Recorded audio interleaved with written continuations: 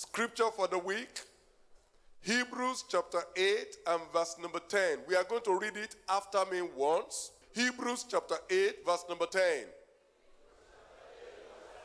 One more time, Hebrews chapter 8 verse 10.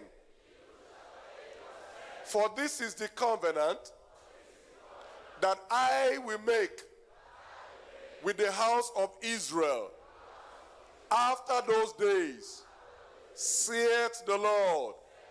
I will put my laws into their mind and write them in their hearts, and I will be to them a God, and they shall be to me a people. Hallelujah. Lift up your right hand to the Lord and say, Father, thank you for this your covenant. Continue to put your law in my mind and write them upon my heart. Continue to be my God.